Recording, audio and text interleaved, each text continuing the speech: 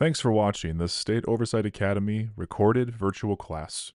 This is the first recorded virtual class in a series on state legislative oversight, titled Introduction to State Legislative Oversight.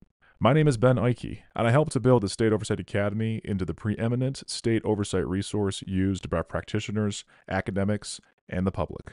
The State Oversight Academy is within the Levin Center for Oversight and Democracy, headquartered at Wayne State Law School. Outside our state work, the Levin Center conducts oversight workshops for Congress and international legislatures like the European Parliament. Recorded virtual classes like this are just one of several resources available on the website. Visit levin-center.org to explore virtual panels, committee testimony, and follow us on X and Facebook. You can find our state-specific resources at stateoversight.org. These links, as well as our contact information, are also in a PDF available along with this video. We'll begin by explaining legislative oversight, including the 6 avenues, then finding oversight topics followed by some examples. Once finished with defining oversight and sharing how to find topics, several best practices including bill language and structural approaches are explored. Finally, an interactive exercise where together an oversight plan is built using the content shared throughout this class. This masterclass is the first in a series that will be released this spring. The 3 classes to follow will explore specific topics in more detail: juvenile justice, Medicaid, and insurance fraud, using the nuts and bolts of oversight we discuss in this class. Let's go. The U.S. Constitution does not mention oversight. However, Article 2 imposes a duty on the President to faithfully execute the law. This implies a right in the lawmaking body, in this case Congress, to conduct inquiries to ensure that this is happening. While we are discussing presidents and Congress for the next few minutes, remember that these decisions at the federal level apply to state-level oversight as well. Presidents, beginning with George Washington, have cooperated, to varying degrees, with Congress's attempts to conduct oversight. A legislative oversight investigation is not a prosecution. There are different goals and authority. However, an oversight investigation can lead to referrals to law enforcement for prosecution, and vice versa. A prosecution can trigger a legislative body to conduct an oversight inquiry. In the McGrain versus Doherty case, the Supreme Court, nearly a century ago, established that Congress has broad latitude to investigate virtually any issue, provided that the probe serves a valid legislative purpose and does not otherwise violate the Constitution. What is the difference between an oversight hearing and a legislative hearing? We get this question often. Think of an oversight hearing as an information gathering, or when a committee's efforts are not necessarily focused on a pending bill or vote. An expert hearing on the implications of AI, or a hearing to discuss a recent committee report on unemployment insurance, or even an appointee confirmation hearing are all examples of oversight hearings. In serving as the eyes and voice of the people, lawmakers engaged in oversight operate in a cycle of accountability that begins with recognizing a problem to be solved, conducting some kind of investigation, perhaps with hearings, reports, or letters of inquiry to executive agencies or private entities. Findings from the investigation should inform policies proposed in legislation, if necessary, which at some point becomes law. Usually, agencies issue regulations authorized by the new statute, with lawmakers using their oversight powers to oversee and add input. Executive agencies implement regulations and may issue contracts to private partners. Ultimately, there are good, bad, and indifferent outcomes where lawmakers, as the eyes and voice of the people, must follow up. At this point, the cycle is back to the top on outcome, where legislators should be focused on conducting additional oversight to determine where the implementation is addressing the problem. Too often, there is insufficient attention paid to the outcomes of policy, including the quality of implementation. Most policies fail at implementation, so it is especially important that executive and legislative authorities pay close attention to implementation and share their findings with the public. This accountability isn't just between the legislative branch and the executive branch, it is to the public. In serving as the eyes and voice of the people, you are fostering the democratic conversation between elections in which the public gets information on whether and how well the government is keeping promises and effectively delivering essential services. However, too often across this country, there is a rush to introduce a bill. A problem arises, and the bill comes before the oversight.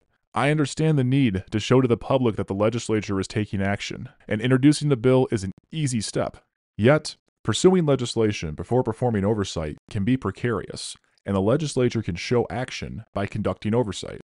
Skipping oversight reduces the chances that a bill achieves the desired policy outcome, it limits the frame of inquiry, and potentially impedes bipartisan efforts to gather and investigate the facts. While more work, inclusion of oversight into the cycle of accountability results in better bills, better outcomes, and better governance. Lawmakers typically engage in oversight that can be characterized either as routine or event-driven. Routine oversight is analogous to the cop on the beat, who walks a neighborhood to serve as a presence, responding to problems and ensuring compliance with the law, but most importantly, deterring people from breaking the law. Similarly, lawmakers who conduct routine oversight during the budget process, or fact-finding hearings to identify program outcomes, or evaluate the state's contracting practices are working to deter malfeasance as much as identify it. On the other hand, event-driven oversight is more like a firefighter responding to a crisis. Here, a scandal or disaster or chronic problem that reaches a boiling point often triggers an in-depth investigation. The goal is to understand an urgent problem, get to the heart of the matter, and build the factual consensus that can lead to reform. More than any other power, the lawmaker's ability to get answers provides the surest avenue for accomplishing the things that inspired so many of you to run for office. State legislators are uniquely positioned to pursue facts, gathered in legislative chambers with people from every corner of the state. There's an opportunity to work together and leverage the power of the office of the legislature to make your state a better place by wielding authority through more than just bills. Make calls, send requests, ask tough questions in hearings to encourage further research, reconsideration, and change on policy implementation and performance. Oversight can be as simple as a single phone call or as lengthy and complex as the Senate's investigation into Watergate. How can you use oversight to have as much or more impact as legislation? Let's now turn to the 6 avenues of state legislative oversight. In 2018, the Levin Center commissioned a lengthy study of legislative oversight in the 50 states, which details each state's capacity to conduct oversight and its use of that capacity. The final report, which you can find on our website, focuses on 6 avenues, or dimensions, of oversight, which include the following. Analytic bureaucracies, which include offices where examination of government processes happens in states. This could include ombuds, fiscal, commissions, policy offices, and audit offices, among others. The appropriations process is where the budget is used to conduct oversight. Through appropriations oversight, legislators can require hearings and reports on agencies and others receiving public funds so the legislature is better informed. Committees are where elected officials use their authority on a policy topic to work together and find facts through reports, hearings, and committee oversight plans. Administrative rule review is when departments and agencies are examined by the legislature to confirm potential and implemented rules are adhering to the intent of the law. Advising consent oversight applies to the governor's appointees, executive orders including emergency declarations, and reorganization powers. Monitoring contracts is how the legislature can access contract performance through hearings, reportings, and even committees aimed at monitoring high-risk, high-dollar contracts. Let's take a closer look at analytic bureaucracies, a fancy term for the offices helping equip legislators with facts essential for legislative action. Some types of audits for analytic bureaucracies include performance monitoring of governmental services, fiscal tracking of spending, ombuds receiving inquiries from citizens and legislators, and dedicated policy offices with staff conducting inquiries on behalf of their committees or their partisan caucus. Auditors come in several structural varieties and can include those housed in the legislature like Utah, elected as a statewide office in North Carolina, and within specific agencies like Oregon's Secretary of State. Auditors provide reports full of facts and at times recommendations for the legislature to consider when improving governmental services. In many states, legislators, specific committees, or leadership have the authority to request audits from these agencies, another superpower for oversight at your disposal. Utah's legislative auditor released an initial audit in 2021 on their state's prison healthcare system. A follow-up audit in 2023 found only 4 of the 13 previous recommendations were implemented. Among the startling facts in the follow-up report was the emergency medical technician turnover rate of 97% in 2022. The director of the department agreed he made some mistakes. Resulting from this oversight, prison healthcare was transferred to the responsibility of the Department of Health and Human Services.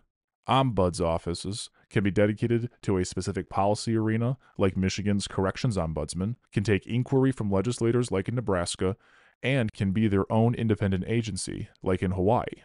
Legislative research staff can be partisan or nonpartisan legislative employees evaluating governmental programs for public or internal use. Idaho's Office of Performance Evaluation does performance evaluations of state agencies and programs, and California's Legislative Analyst Office provides fiscal and policy advice to the California legislature. They even call themselves the eyes and ears for the legislature, channeling the same authority I discussed earlier. Partisan staff across the country can also produce oversight reports and information for internal use on caucus priorities. Commissions are used to further study an issue and then produce recommendations for improvement.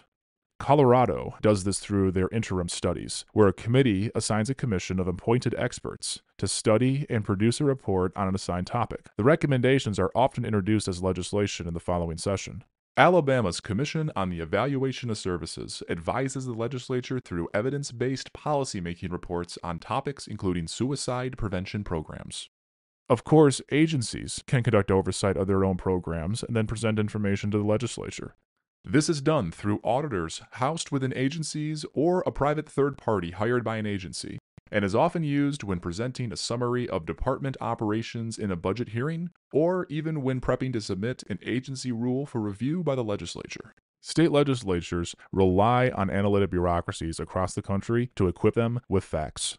Appropriations oversight is using the power of the purse to ensure openness and accountability in government. States use this power through several different approaches. In Michigan, boilerplate language is a section in the budget where further context is given on how funding can be spent. This language can also require data or a report from a department on any of their operations. Here is an example the SOA is monitoring. According to the Michigan House Fiscal Agency, Michigan had 6,070 correction officers in 2020 and 4,752 in 2022. In response to this drop in total corrections officers, the Department of Corrections will report, as required by fiscal year 2023-24 budget boilerplate language, on total corrections officers, plus the utilization of available signing and retention bonuses. Information from reporting like this can help influence the budget process and legislation. For example, there was a recently introduced bipartisan bill to allow corrections officers to opt in to the same pension options available to Michigan state troopers. Pennsylvania has mandatory budget hearings for departments to face a legislative committee, offer a summary of department operations, and to defend the funding requests for the upcoming fiscal year. Minnesota requires agency and program performance data in the governor's initial budget proposal, making the executive branch justify its funding request with data. Take a moment to reflect on your own committee work and how your own service in your legislature could be enhanced through stronger committee oversight. State Legislative Committee Oversight Authority is more than just bills. Hearings, interviews, assigning interim charges, and studies are all examples of committee oversight. There are many opportunities to obtain information, to build consensus, and to guide legislative decision-making. An online committee archive is a great way to track oversight efforts within the committee and keeps testimony givers accountable for their responses. Plus, over time, an archive reveals a timeline of how chronic problems have evolved or lingered in the state, giving committee members historical context to problems. It also provides transparency to the public. There are many committees across the country conducting great oversight.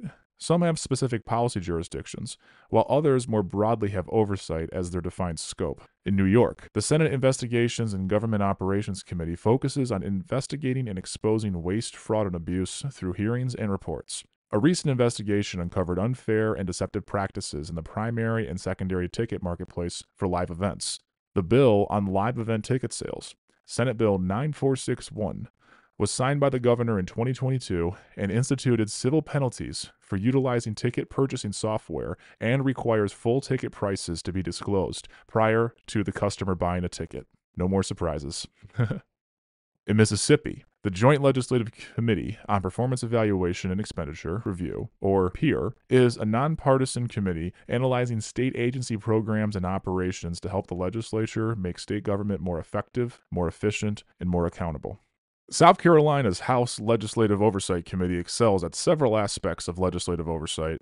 In fact, Representative Wes Newton from South Carolina is a recipient of the Levin Center's Carl Levin Award for Effective Oversight. He received the award for his work as the chair of this committee. This standing committee is comprised of 20 representatives. The committee is 70% Republican, comparable to the full House partisan makeup, which is 71.5%. The full committee met an average of 11 times per session over the last 4 sessions, while subcommittees, of which there are 5, met more frequently. There is extensive information available on the committee's website, including a video archive of all meetings and meeting minutes, a form for the public to submit input, and information about how to provide testimony to the committee. These efforts help the committee in their pursuit of public information to go beyond some underutilized tip line common in oversight efforts across the country. Further information is available online on subcommittee structure, committee rules, standard practices, meeting minutes, and legislative authority. South Carolina's Committee Oversight Authority states that every standing committee, including legislative oversight, has the ability to issue subpoenas, take depositions, and receive testimony and evidence. This information is available for every state on the State Oversight Academy wiki. If you go on our website, it's on the wiki. If you have questions as you try to navigate it, just send us a message, let us know. We're always happy to help. Back in South Carolina, the committee does a 7-year review of all agencies in state government, and the schedule is available online. All studies of agencies and issues of concern, status of these studies, agency restructuring recommendations, and agency feedback on the committee's process is all available on its website. Every session, the committee issues a transparency report to citizens. Further, extensive reports are issued online following all studies, which include oversight purpose, findings, and recommendations. As an archive, all information from the committee's inception in 2014 to today is online.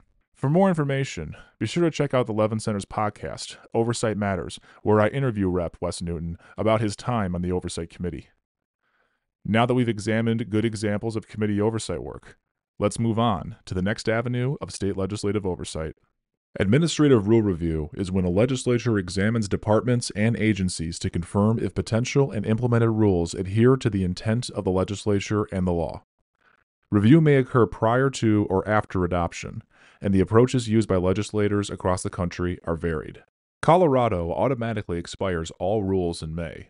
As a result, their legislature has an annual rule review bill which does 2 things. First, the bill postpones the expiration of rules adopted or amended from roughly the previous year. Second, the bill includes rules specified for elimination.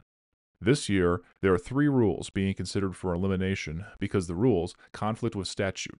The annual rule review bill in Colorado is a strong example of routine legislative oversight. Louisiana has a legislative veto where a majority vote of a committee can block a rule. The governor has the power to override this veto within 10 days, but the action of a veto can send a strong message of disapproval on the course of action to the administration and can lead the administration to change direction on a policy. An example is the 2017 Emergency Rule Review for the Louisiana Department of Health. In response to tight budgets, the department created an emergency rule to eliminate psychosocial rehabilitation services for youth. In response, the Senate Committee on Health and Welfare held a hearing and voted unanimously to reject the emergency rule, saying the rule was not in conformity with the enabling legislation, lacked merit, and caused imminent peril to the public health, safety, and welfare of more than 40,000 children with significant behavioral health needs. Nevada has a detailed administrative rulemaking manual available online. Within the manual is a step-by-step explanation of their administrative rulemaking process and a regulation checklist, which includes the need for new regulation, the statutory authority for new regulations, and if the regulation is permanent, temporary, or emergency. New Hampshire has a Joint Legislative Committee on Administrative Rules, JLCAR, which has the power to approve, conditionally approve, or object to rules. On their website is a nice flowchart explaining their process. Taking no action within 50 days is equivalent to approving a rule in New Hampshire, except proposed interim rules, which must be explicitly approved by JLCAR. Existing rules expire every 10 years and must be reauthorized by the JLCAR. Wisconsin has rules authority in both a Joint Committee for Review of Administrative Rules, JCRAR, and within their standing committees. A new rule is first sent to the appropriate standing committee for review, and then the rule must be sent to JCRAR with or without committee objection. JCRAR may then decide to either uphold or overrule the standing committee's action and can also request modifications of the rule by the proposing agency. Admin rule review action varies across the country and is an important component of legislative oversight. Advise and consent is primarily for governor's appointees and the process they go through before being confirmed to certain department/agency positions, as well as for executive orders and reorganization powers. Florida's Senate, in addition to its executive appointment authority, also oversees executive suspensions. The governor can suspend executive branch employees not subject to impeachment, but the Senate then must either remove the employee from office or reinstate them. Minnesota's appointee process requires a committee referral and then a vote of the full Senate. These appointments are first submitted by the governor and require statements of economic interest, an application, and a resume. All committee and floor action are posted online. In 2024, the Office of the Legislative Auditor discovered that the director of the Office of Cannabis Management had not been processed through standard operating procedures for executive director appointments. This resulted in missing unpaid tax liens, outstanding court judgments, and other concerns with the appointee.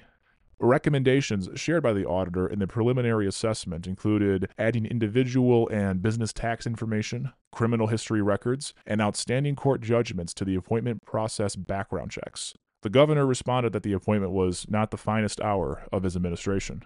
Further, his office said in a reply letter the recommendations have been incorporated into their appointee vetting process, including an increase in the governor's office capacity for research about potential appointments.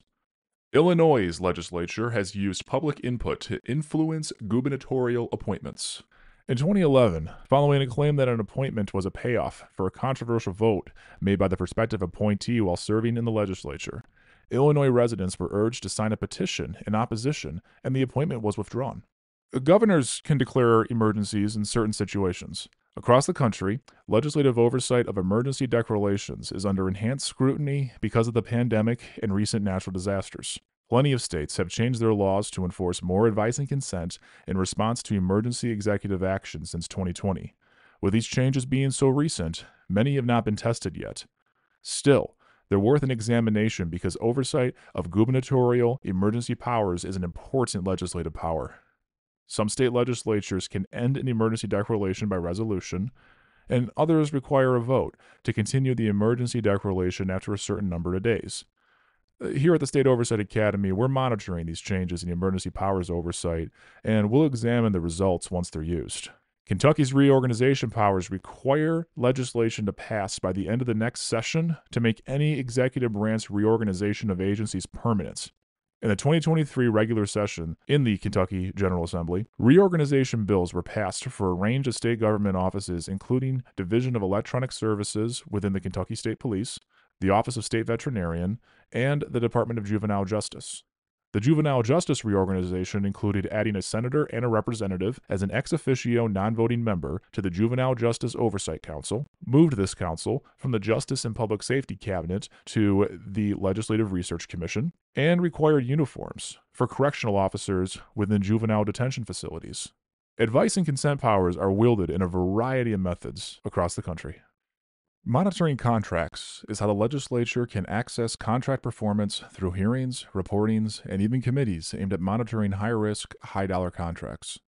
Maryland, in their Office of Legislative Audits, found $6.7 million worth of duplicate claims within the Maryland Department of Health's Medical Care Program Administration's Managed Care Program through a fiscal audit. Recommendations were made to the agency on recovering improper claims, obtaining timely and accurate incarceration data, and procedural reforms.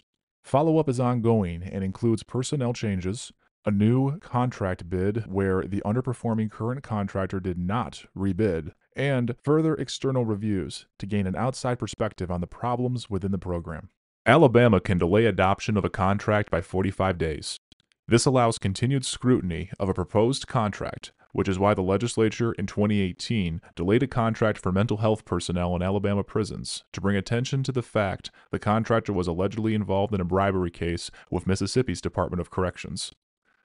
While the legislature is unable to rescind a contract, drawing public scrutiny can cause agencies to reevaluate the contracts. Nebraska can hold agency and contractor hearings to increase pressure on the administration to change or terminate a contract, after an Office of Inspector General report found a state contractor for child welfare services failed to meet key terms of the contract. The Nebraska legislature held a hearing to ask questions on responsibility for the controversial contract, bringing facts to light, including how the initial bid from the contractor factors in one case manager per 25 cases, despite state law limiting this case manager ratio to no more than 1 per 17. This contract was terminated in late 2021. Idaho is among the stronger examples of contract oversight. All state entities, including ones exempt from competitive bid requirements, must report their contracts annually to the legislature on the first day of regular session, including each contract amount, duration, the parties, and the subject. A House Bill 538 from 2016 passed unanimously and was signed by the governor to update antiquated state procurement laws and to require training for state officers and employees with procurement-related duties. This avenue of state legislative oversight is growing across the country as more essential government services are provided through contracts.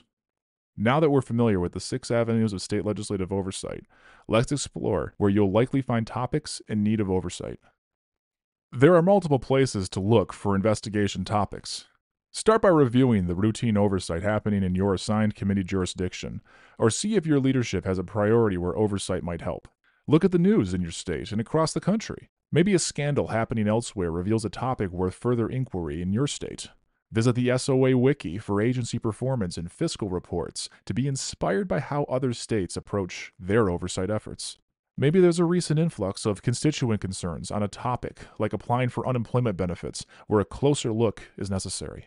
Also, reflect on your own personal experiences with government and where something did not work as intended, or a curiosity on a program or a process that just needs further exploration. There are many places to find topics. Here are some examples of topics addressed through quality, bipartisan oversight in state legislatures across the country. These topics can be used as inspiration later on during the oversight planning exercise. Make a note if any of them are of particular interest to you. In 2022, Michigan introduced Joint Resolution O. If passed, the resolution would have created a constitutional, bipartisan oversight committee of equal membership. Further, the committee could recommend audit topics to Michigan's Auditor General. Based on the research and observational evidence, we believe committees like this can strengthen state legislative oversight. A link to this resolution is available in the accompanying PDF. The interim session is a great opportunity for oversight. Establish automatic mechanisms for reporting throughout the interim, and establish commissions of experts to study and release reports on topics. Follow-up is an essential step for great oversight. Conduct more hearings. Do another report after some time has passed to see if things have improved. Keep an archive of all oversight activities so the committee can build upon previous work and to provide transparency to the public. In Utah, their legislative auditor's website has an archive of published reports and a bar chart showing audits in progress. Information on expected audits can help legislators and the public anticipate new reports and see what topics are being prioritized for auditing. Further, the legislative auditor publishes a high-risk list similar to the popular Government Accountability Office report. In Connecticut, a partnership with a university is gathering and sharing data on juvenile justice. This image is from an interactive graph available online showing total delinquent referrals by local municipality. This juvenile justice equity dashboard monitors and examines juvenile justice system involvement across the state for youth of different races, ethnicities, and genders. Connecticut's oversight of juvenile justice influenced policy reforms, including raising the age of juvenile justice jurisdiction to 21, elimination of chronic absenteeism as a status offense, and a rise of community-based systems for youth offenders. And this is kind of a big picture recommendation. Oversight is a team sport. Avoid the echo chamber and pursue a bipartisan approach. In a nation struggling with where to turn for truth on controversial topics, a legislature conducting bipartisan oversight is among our best tools for vetting information and revealing what is and is not working in government and in broader society. And remember, while doing this work, the importance of civility and building relationships with agency personnel who can grow into a trusted part of the oversight process. Process cannot lose to personalities in oversight because the stakes are too high for those most vulnerable when the government fails to keep promises. The goal is to have agencies proactively come to you to solve problems, and a focus on the facts rather than who is at fault will help to foster positive relationships. While it is at times true, oversight does uncover terrible truths about where government is either failing to do an adequate job or, even worse, being abusive or breaking the law. Just as often, the root cause of ineffective government can be on burdensome processes focused on compliance rather than end-user experiences. Either way, performing oversight to find the cause and solve the problem is essential for successful state government performance. What the Supreme Court said in 1953 about Congress and oversight applies equally to state legislatures. In carrying out oversight, you are the eyes and voice of the people. To fulfill that responsibility, you need an oversight agenda and a plan for carrying it out. You can build an oversight plan on any level, from a committee to the full legislature. As an example, look at this timeline for the Colorado Jail Standards Commission to publish written recommendations on assigned topics. A plan is crucial to an effective oversight pursuit. An oversight plan can be intimidating at first, but if you start small and work one row at a time, it will begin to take shape. Creating a plan for oversight enables an elected official, a committee, a caucus, even an entire legislature to maximize the effectiveness of its oversight power by engaging with the issues that most need oversight and using its staff and other resources strategically to effect positive change. You can download a copy of this worksheet along this video and do the exercise with me. So my example topic is reentry. What do I seek to prioritize within my inquiry? I chose economic opportunity. Now, I need to frame my subtopic into a factual question. A question with a tangible, preferably measurable answer. A question that will bring facts to light on what is or is not happening within a government agency. My example question is, how does the state incorporate the previously incarcerated into the workforce? I can imagine answers to this question revolving around process and job statistics. Now, how can the avenues of state legislative oversight help uncover answers? Is there an audit report, an upcoming budget hearing, a Senate confirmation hearing for a corrections department director where I can seek information? All seem like plausible oversight approaches to answer my question. Now, is the impetus for this row of my oversight plan something that has been a chronic problem in my state? Or was it inspired by a recent terrible news article about how impossible it is for the previously incarcerated to find jobs? Both approaches change what resources to use throughout the inquiry. Lastly, can I answer this question in a week? Do I want a quarterly report? How long do I wish to conduct oversight on this question? Once answered, one block of the oversight plan is finished, and I can move on to the next topic. Please consider the following things when building your oversight plan.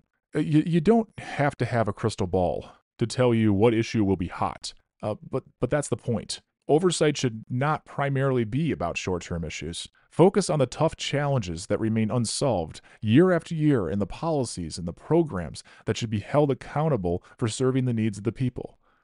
Think not just about waste, fraud, and abuse, although they are important, but also program effectiveness and the need for government to be transparent and accountable. Don't just think about the public sector.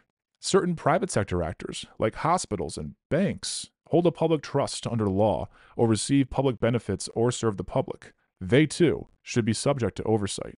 You might start with a high-level agenda of major issues you want to cover, then develop a plan that considers the institutional and staff resources you have for conducting the oversight by assessing which committees would get involved, what might be the staff resources, and, without getting too far into the details, what basic question would you be seeking to answer in each investigation and how in-depth and lengthy might the investigation be. As you work row by row, refer to the 6 avenues, and if the oversight is routine or event-driven, your timeline should be a realistic framing of how long the inquiry will take, helping to establish urgency to the work in the face of limited budgets, limited terms, and limited opportunities to achieve the positive impact from inquiry results. Hey, if you're particularly proud of your oversight plan, feel free to send us your table in a message at levincenter@wayne.edu. You might even receive feedback from the State Oversight Academy on your plan. Thanks for watching our introduction to State Legislative Oversight recorded class. For questions, comments, and more information, contact me at benjamin.ike